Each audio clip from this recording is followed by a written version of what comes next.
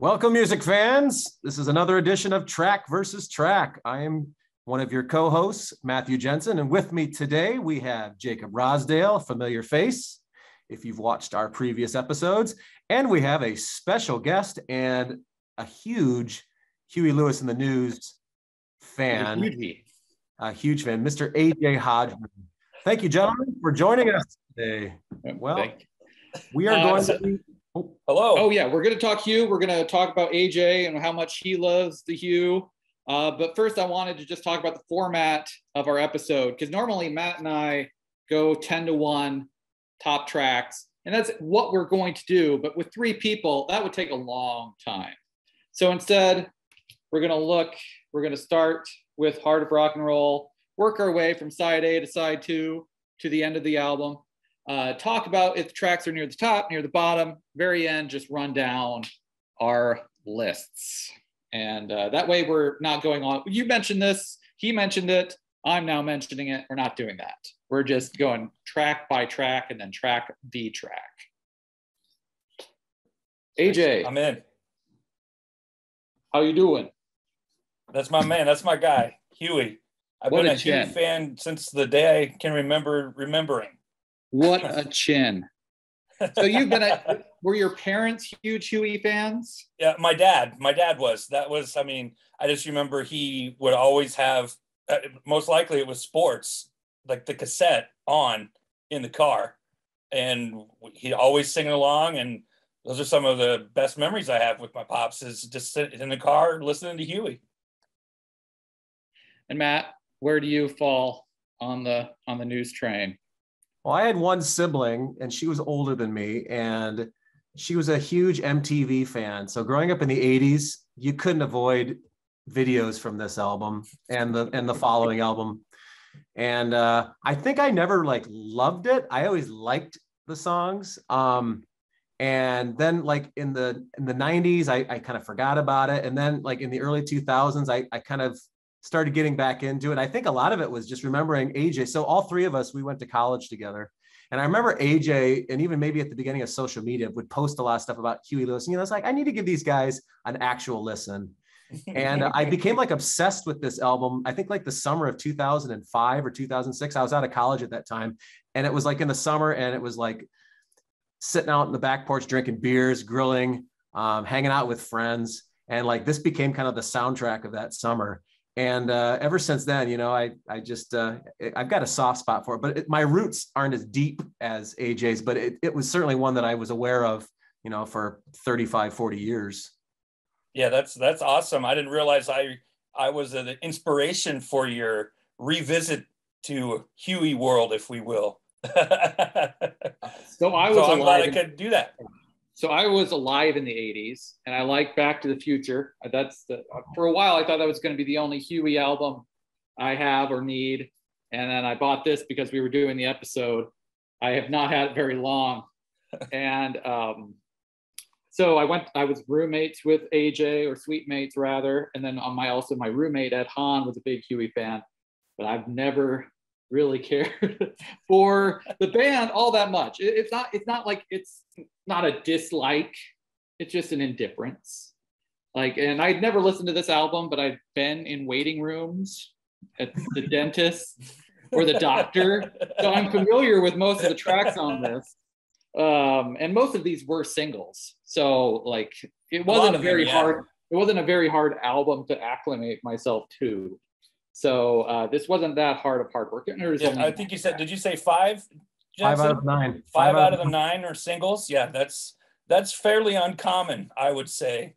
Well, yeah, and if you take into consideration, I'm glad you brought up Back to the Future. If you take into consideration Power of Love and Back in Time, which were recorded within a year of this, I mean, and that production sounds slick, like it would go on Sports, because those singles were in between 4 and Sports. So quite a prolific period of time there for the News.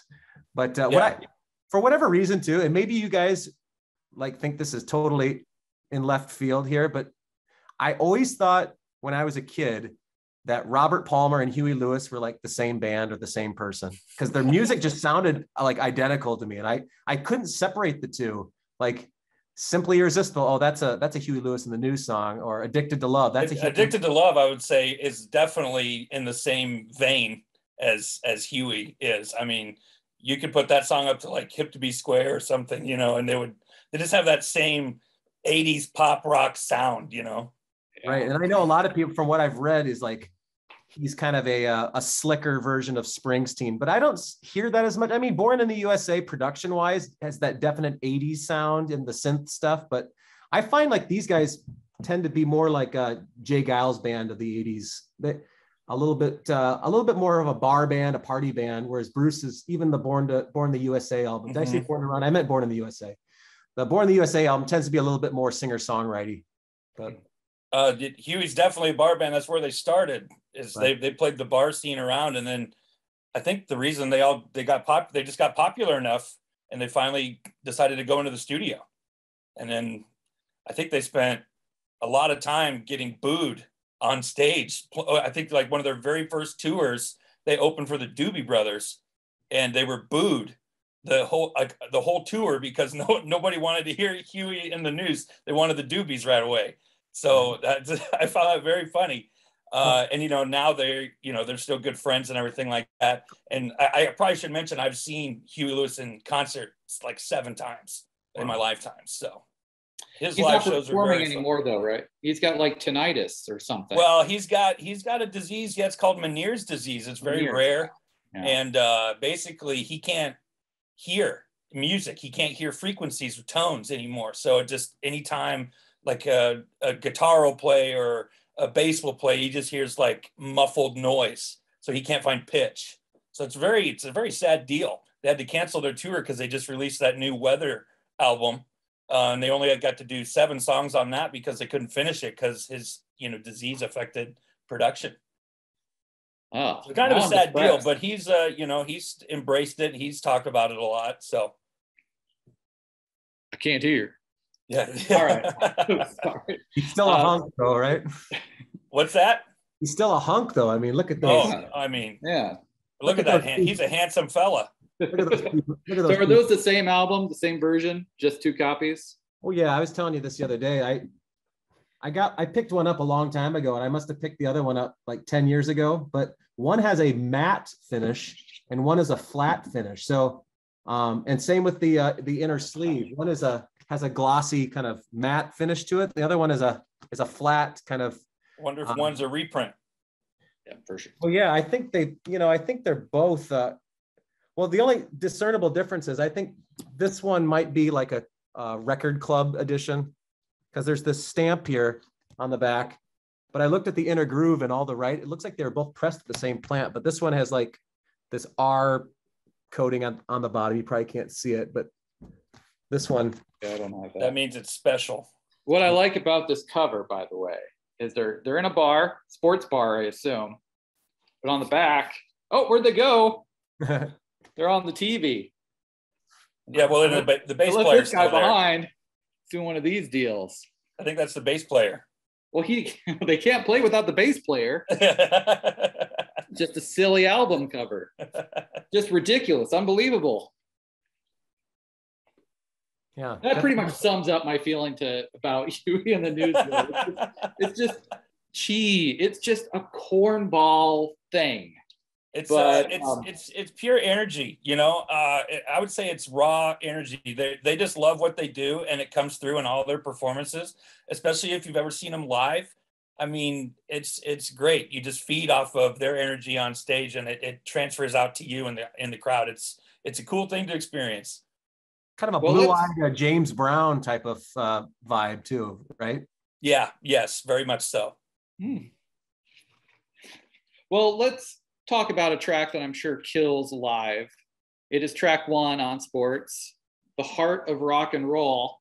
What do you guys feel about that track? Is it near the top of your list? Does it get buried near the bottom? It's near the top of mine. It's definitely near the top of mine. That's a classic song. The minute you hear that heartbeat thump intro, you know exactly what song you're getting. Yeah. And then it's a relatable song too. All the location call outs and everything that he's talking about, places for people. It's it's great. Oh, we have a guest. We have another guest. Yeah, we have another guest. What's up? Can I? No, you can't play piano right now. No, when I this can Only if it's Huey Lewis in the Yeah, you news. can watch this when it's posted on Rip YouTube. into a solo from Honky Tonk Blues. All right. And then I'm gonna subscribe. Yeah, she's gonna subscribe. Oh, good. Like and subscribe. Click the button. Right.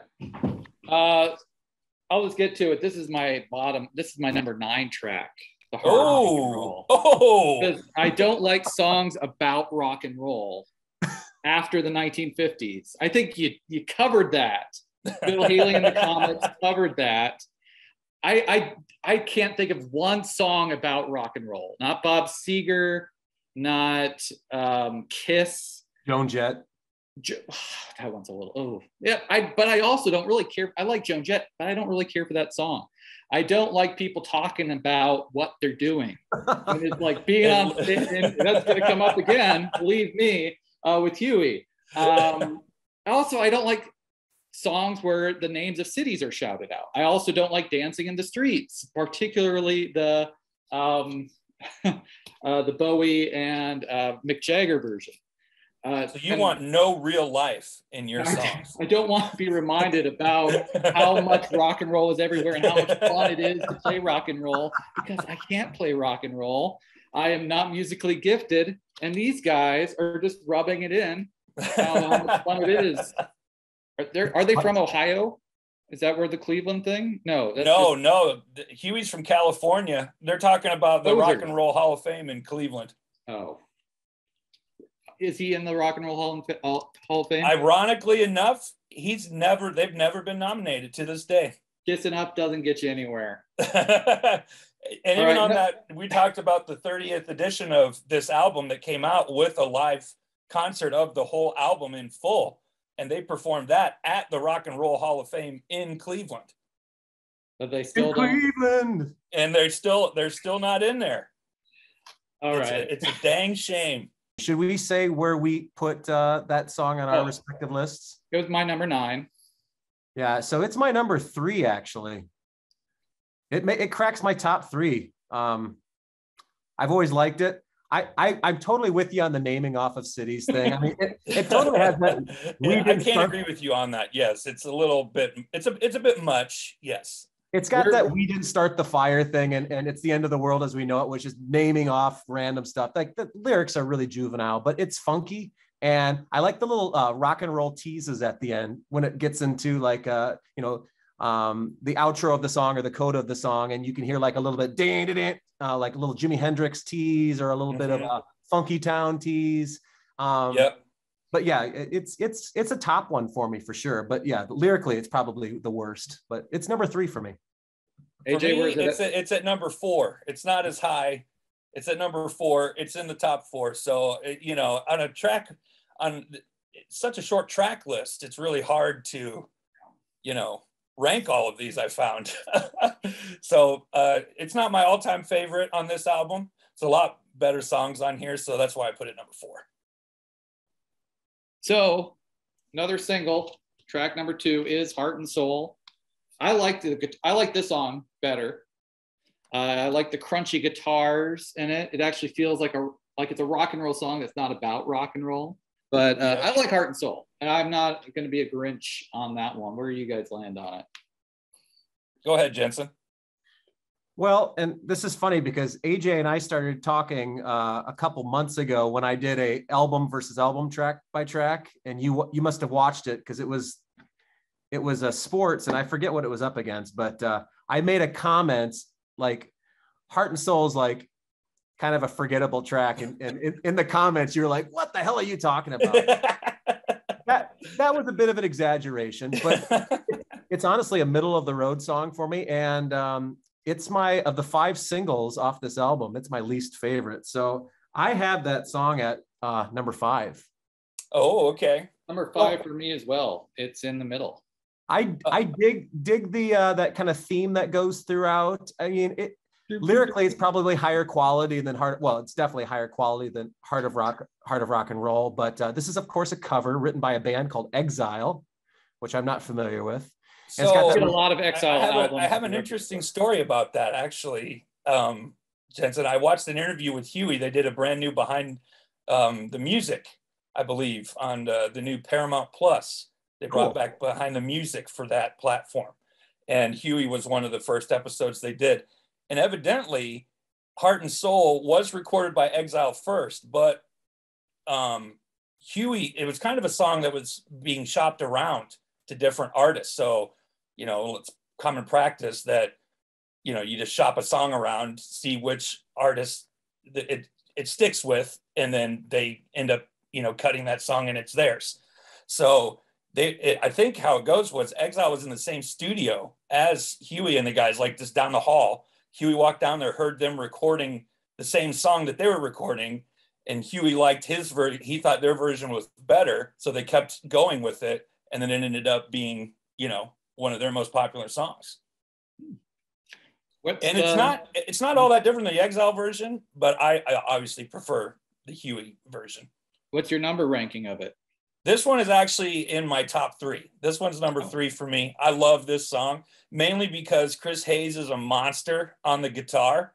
And this song is all guitar, basically, from the start of the song all the way to the solo that just is killer in the middle.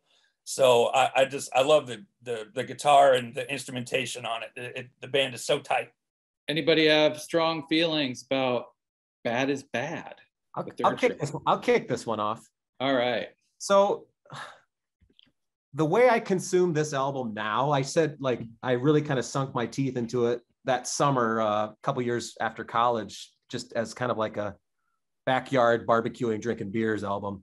How I consume this album now is I've got like 20, 30 different albums that I'll throw on if I'm going to exercise, like go on a stationary bike or something like that, when I know that every song is going to keep my legs moving. I mentioned something about that with the B-52s, something that has kind of a consistently up-tempo delivery, no really lulls in there, because when you're trying to exercise and sustain like momentum, those softy tracks or whatever, those slow tracks really kind of break your spirit. And so this is one I grab if I'm just kind of like, you know, I got 45 minutes. I got to get an exercise in before work. I need something that's going to keep me going. I grab sports a lot. Mm-hmm. So this song, to me, is such a dip in energy. I mean, it's a 50s style. This is so doo-wop. Doo-wop, right? So Huey Lewis and the News, they flirt between new wave and like 50s retro rock, and sometimes a little bit of sneering punk, but generally kind of a glossy, just bar band sound. This song, I do like doo-wop, but man, the all the vocals, the lack of instrumentation, it just kind of brings me down. And listening to it, if it wasn't for how I consume this album, which is usually when exercising, I probably would rank it higher. But as a result, I'm going to put this right after Heart and Soul. So I'm going to give this a ranking of a couple actually. I'm going to give this a number 8. Number 8. So I get your reasoning on that. And it is such a departure from their usual energy. And they actually make a point to do that in their live shows too, where they do a whole like 15-minute a cappella set. They do like 3 songs and it's all a cappella. And it does kind of, you know, you're right. It's like the bathroom break time, you know. Look at them. And but what I love about this song is I think this is one of my favorite lyrical tunes, is because he's talking about how, you know, sometimes bad is bad. It's not, you know, it's not always cool to be bad. But, you know, he's talking about somebody being bad at the guitar or eating bad soup or a bad buffet somewhere, you know, like, I don't know. It's humorous. What it's about. Yeah, that's what the song's about. It's like it's hip to be square, and bad is bad. Bad is bad, you know. You keep it real simple. Yeah, I don't have much to add. It's playful in that way, but this one is on the lower end of mine too. I think I got it at 6. It's my 6 too. I don't have much to add to it. It's just in the lesser half of the album for me.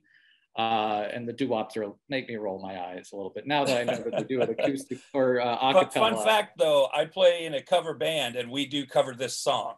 Are there any tracks on this you don't cover? No, we actually I'm amazed that we can actually I just play in a duo, so for us to pull that off, but it's not like to bring back in the lack of music, musicality in this song it's a drum machine the whole time. It's a drum machine with a bass and a little bit of guitar, and that's really all it is. This one really, too, I think lives in the 80s. Just the production of the vocals reminds me of Taco's Putting on the Ritz. It just has that voice quality to it. But sure, yeah. Clothing Outside 1, we have I Want a New Drug. The track, when I was listening to this, and not the record, I was listening to it on my phone in the car. Even my daughter was like, Ghostbusters. But clearly it's not Ghostbusters. Mm-hmm. But well, and there's a whole story with that too. Yeah, we know the story, but everybody knows it. We know the story. He didn't want to write the theme to Ghostbusters, and Ray Parker Jr. did. But I like this song. I mean, I'm not going to be a hater on this one. It's in my top 3. I like the lyrics. Talking about the effects of drugs, but it's a love song, and he's like, I want a drug that makes me feel the way I feel when I'm with you. And that is a pretty good guitar riff. I actually saw that I didn't know the guitarist's name was Hayes, but he's the credited co-writer. Yes. Huey on this song. So fun fact about this song is Huey wrote it on a napkin in like 10 minutes. Chris Hayes came up with that guitar riff and then the idea, and then boom, it was off and it was done. I can believe that. And this song, like the Heart of Rock and Roll, it teases a bunch of classic rock riffs too. Like there's that purple haze at the end. So where do you put it? I love this song because of the riff. It's instantly recognizable. I mean, you hear it, but it's kind of somewhat tainted because of the whole Ghostbusters thing. It's one of my go-to karaoke songs, but I knock it because it's got the longest instrumental break in the history of songs, I think. I don't know. It's like a 2.5 minute instrumental break. It feels like it's forever. So it kind of gets knocked a little bit for that. So I think I put this one at 5. Wow. Did I already say my 5? I think it's at 5 for me. Okay. Yeah, I think you're clear. Well, for me, this was either going to be 1 or 2, and I'm back and forth all day long on this one. And I ended up settling with this. This is my favorite song off the album. And and that's funny that you say that about karaoke, because we're all kind of like tenors or whatever. And Huey Lewis, you've got to have some chops to sing the range of these songs, even though his vocals have kind of a texture to them or a bit of distortion where it's deceiving how high those songs, how high this repertoire is. Until you try to sing it.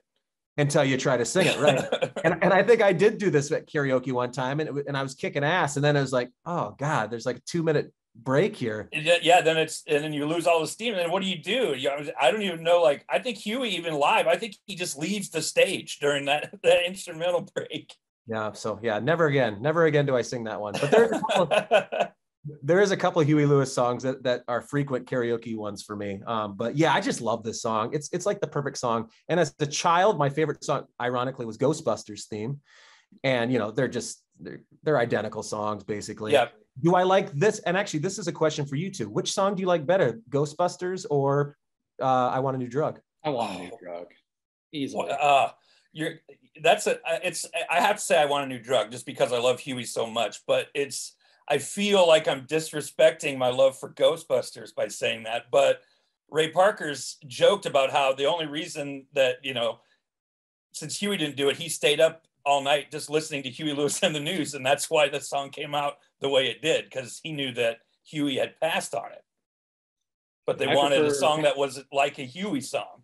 And that's what he gave them. I prefer Bobby Brown's song from Ghostbusters 2, On Our Own. Oh, that's a great song. That's a great song. That's a great song. I had both of those soundtracks. Yeah. Yeah, me too. And actually, my favorite song off the original Ghostbusters soundtrack is the song by the Bus Boys called "Cleaning Up the Town." Yes, love Ghostbusters, cleaning up Well, the we have to do a town. Ghostbusters soundtrack episode. Sounds like it. Oh, that's the next one, I guess. We already know. We got one. Yeah. Oh no, now we're gonna go on Ghostbusters tangent. Yeah, it's my number one though, and I feel fairly confident, but number two's close. Side 2 brings us to Walking on a Thin Line. This is my number 2. Wow. Because I just I like how it starts with like I think it's a keyboard bassy synth. It's almost like kind of emo too. The lyrics he's talking about curse in the dark. That pulse, it's got a nice pulse to it. And it's a working man's tune. I think I saw that he didn't write this one. This is one of the few that he's not a credited writer on. Somebody named Pessis and Wells. I believe this is a song about veterans coming back from the war. Oh. And trying to fit in. Yeah, there we go. That makes a lot of sense, actually. But I kind of liked it. I like his and that's vocals one of the reasons chorus. why I like it, is because he actually is singing about an issue. You know, he's singing about that issue that, you know, nobody really writes songs about. It was a lot deeper than I thought it was. I thought it is. It's a deep song for a band like Huey and the News, and that's why it's toward the top of my list as well. Oh. I've got it at number 2. Oh yeah, 2. Oh. Yeah. Matt.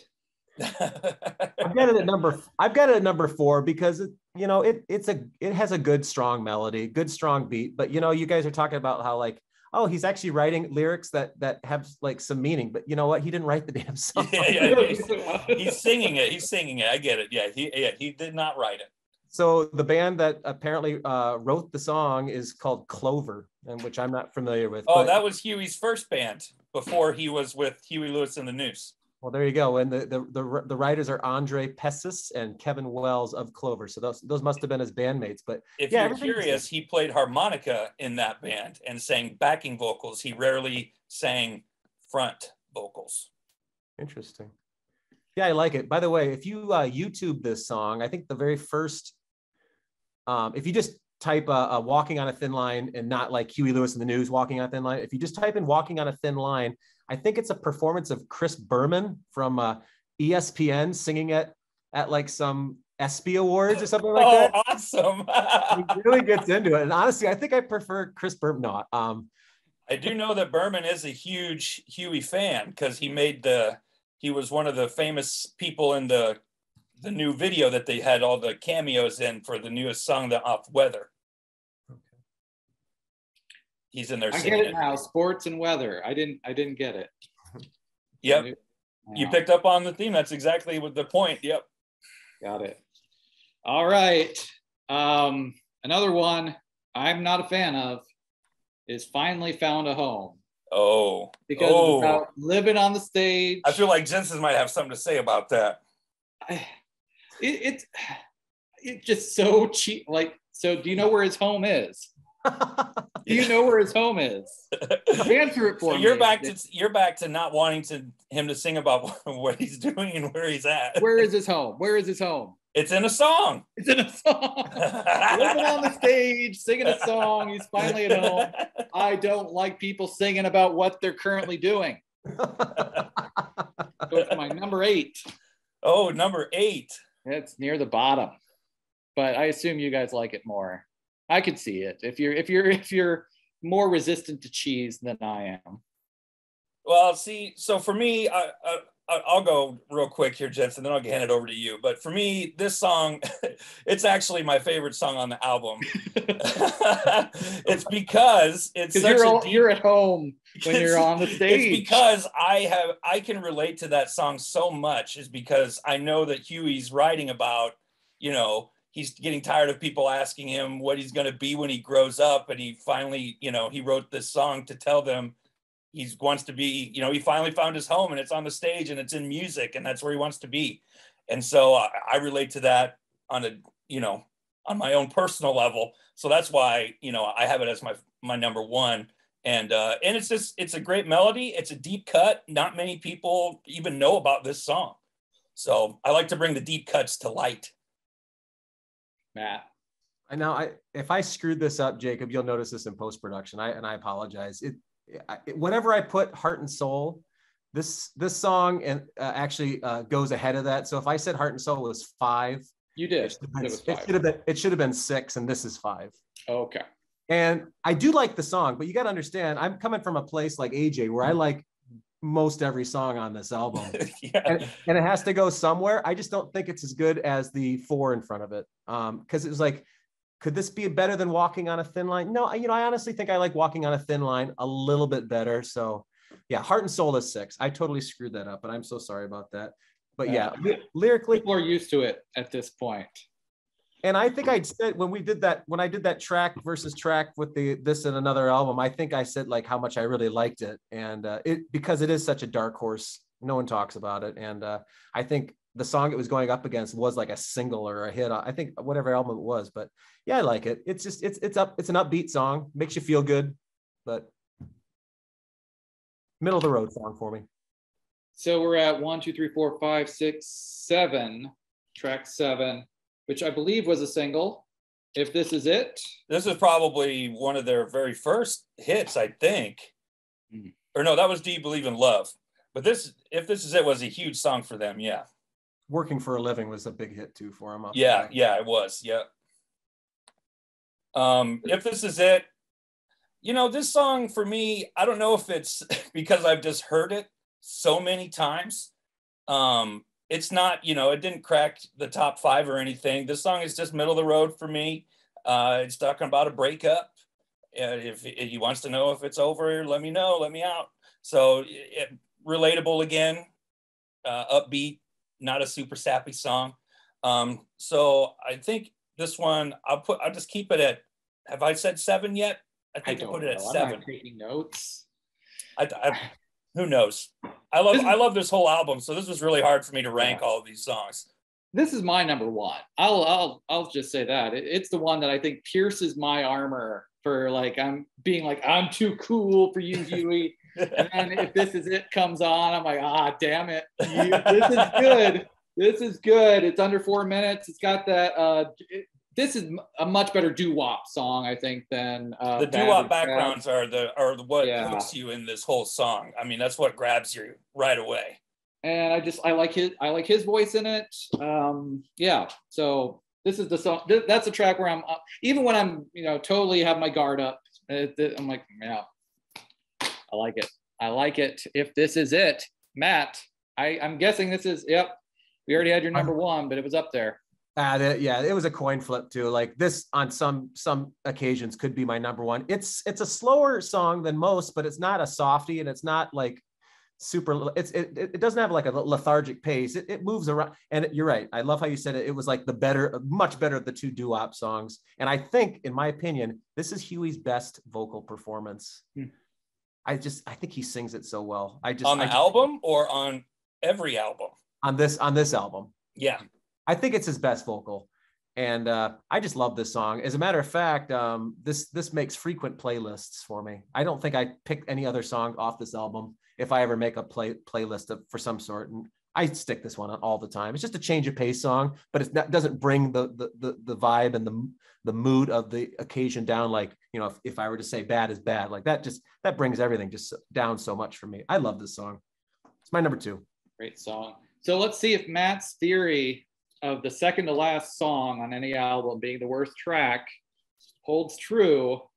Called You Crack Me Up. Does it crack you guys up? How about these guys?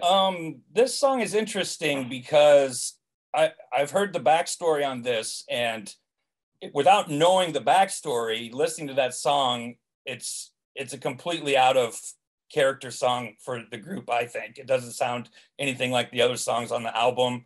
It kind of goes back to their punky kind of days a little bit from their very first album in the 1980. But the story, I guess, is that it was written about the song is about trying to stop somebody from driving home all wasted. And so the context is, you crack me up because you're trying to leave, like you're making me laugh because I'm not going to let you leave in your condition, So with that context, the message of the song kind of changes a little bit. So it's more of like, I don't know, some of these, it's an interesting way to present an issue through a fun, upbeat song, you know, that you wouldn't really know it unless you did some research into the history of the song like I did. It's funny because it just feels like a generic party track to me.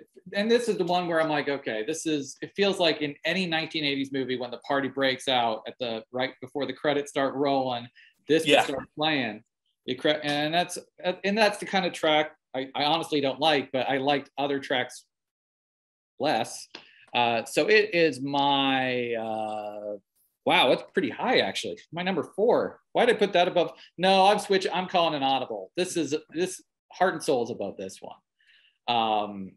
But I like how fast it is. But other than that, it just feels like generic 80s pop to me, or pop rock. I'm guessing it's in the middle for Matt too. Yeah, it's my number 7 actually. This and Bad is Bad. I could kind of number 9 is sealed and secured. It's more to come on that. Same. But this is my number 7. To me, this kind of is like a lamer version of Finally Found a Home. They both are kind of up-tempo songs. And yeah, that's interesting though, the context of this song. I'm gonna have to look at the lyric sheet on that. But it just seems like a lazy ass song. Just like a total album filler. Do I like it? It's super catchy, but it's so disposable. Like, I don't know. It's not something that I would ever consider as is this album high art? No. And that's like the lowest common denominator. Like, what makes this stuff so catchy and ear candy-ish though? That's just like taking it that's even going too lazy, I think. And I love this album, but yeah, it's number 7 for me. Could be number 8, but it's 7 today. Track number 9 closes out the album. A cover, Honky Tonk Blues, Hank Williams. I have a feeling it's both of your guys' number 9. This one is just 9 by default for me. That really, just because number 1, it's last on the album, and that's when I'm used to hearing it. So I just kept it there. And I don't hate this song by any means. And Jensen threw it under the bus in his first video that you referenced with good reason. I understand your reasoning for it. It's a totally out of character song. It's a throwaway track that doesn't really hold on to anything. He's singing about having, honky tonk blues. It's basically a country song, and Huey Lewis and the News are not a country band. So it's kind of out of left field for him. But, I have it at the end just because that's where it is on the album. Yeah. And for me, it's a lazy cover. It's AJ and I are both musicians. I mean, when you're like getting through the end of your night and you're looking at the last few songs that you haven't played and there's still a crowd and they want you to play some, sometimes you just throw out a freaking lazy ass blues song, and you jam on it. And the thing is, the piano soloing on this song is maybe one of my favorite instrumental parts of the whole album. Mm-hmm. I mean, I love a good blues, and I love like competent musicians jam. And you could just picture like Huey Lewis with his harmonica, the piano player just spanking. And it's upbeat. It's got a great tempo to it. It's not a slow, honky tonk by any means. But it's a cover, and it's like just a standard blues song. And it like, I wouldn't even consider this to be, I mean, even if I don't like Bad is Bad, like that's at least he's writing a song. It's different enough. It's not just, I mean, that's like totally like phoning it in. Like, oh shit, we need to get one more song. We need to get one more song on this album. We only have 8 tracks. Let's just play Honky Tonk Blues for 5 minutes. Come on, man. Yeah. They do it well, but it's not. The definition and of I think there's something to be said about what you said about it's probably a better song to bust out live than it is to put on an album. Yes. Just because it, like you said, it's a cover, but there's still energy, but people aren't really going to appreciate it on your album. Yeah, you got it. So Jacob, where do you have it? I have it at number 7, just because they're not singing about playing. Well, I guess they are singing a little. Well, I don't know. I just thought it'd be funnier to put the other songs below it. I know it's a lesser song, and it's the definition of better to close it out there. But I have to be a little contrarian when possible. So overall, that was a fun discussion of Huey Lewis and the News. Yes. I don't know if I'll I'm going to keep the record. I'm not going to sell it back to the store or give it back. You could mail it to me if you wanted. Or I'll give it to AJ. I have mine somewhere, but they're all in storage. I do have some 45s for AJ. So did you know Mobile Fidelity has actually printed a copy of Sports, and I guess it goes for like 60 or 70, which for a Mobile Fidelity MoFi record from the 80s, that's a pretty good deal. But apparently it sounds amazing. Like, wow. Sometimes the MoFi stuff, the audiophile quality stuff, they're like 4 or 5 times the price, but they maybe sound marginally better. Apparently, this is one of the like biggest improvements of the original record. Anybody who loves this album, you got to get a copy of the MoFi Mobile Fidelity rendition. Well, I'm gonna have to look into that. Yeah, Discogs. I think I saw it for going for like $60. There's your MoFi plug. Well, we'll have you back for Picture This and the Ghostbusters soundtrack, AJ. That sounds great. I also would like to request maybe a track by track ranking of another forgotten album of the 80s, Bruce Willis and the Return of Bruno. To the Return of Bruno. Please, come on. Nobody knows he even did that album, I bet. Sometimes I had to listen to this to come up with the ranking. I'm not listening to it. Oh my gosh. That's my dream episode, Jacob, right there. The people should subscribe to Matt's channel to find out what album we are going to next. Thank you, AJ. Thank you, guys. This was very fun. I hope to do it again.